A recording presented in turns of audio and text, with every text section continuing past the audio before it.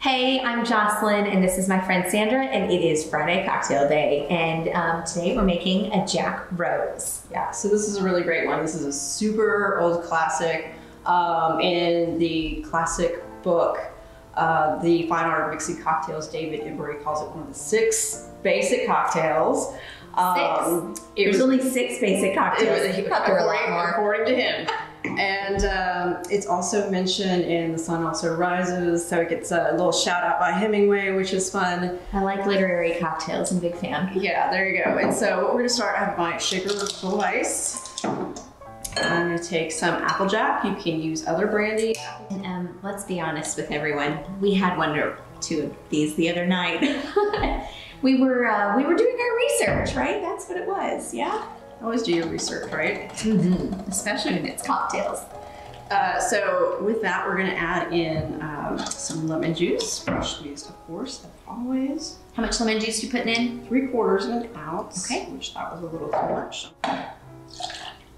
And then 1/2 ounce of grenadine. So this is pomegranate based. It's grenadine syrup. It's very, very sweet. So we won't need any simple syrup or other sweetener for this cocktail. So this isn't Rose's kind of stuff, right? No. Did you make this? I did not. I have made grenadine. It's easy. I just didn't tell you because I'm only going to make one of these. But you know what? Nobody ever makes their own grenadine, I don't think, except for you and Charlie. So a few people do, and yeah, it's really fine to buy it in a bottle. And this is simply Jocelyn. Yeah, you don't have to be snotty about it or anything. But it is cool. Someday you can learn to make your own grenadine. We might have to do a video on that sometime. Maybe we will. I think we will.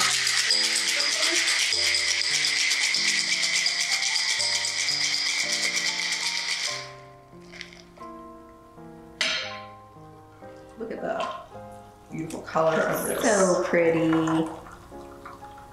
And that's why it's a Jack Rose. Because it's that lovely rose color, huh? Exactly. Yeah. And then my pre-prepared lemon twist. Drop that right in there. And this is my favorite card. Drinks. Cheers. Cheers. Mmm.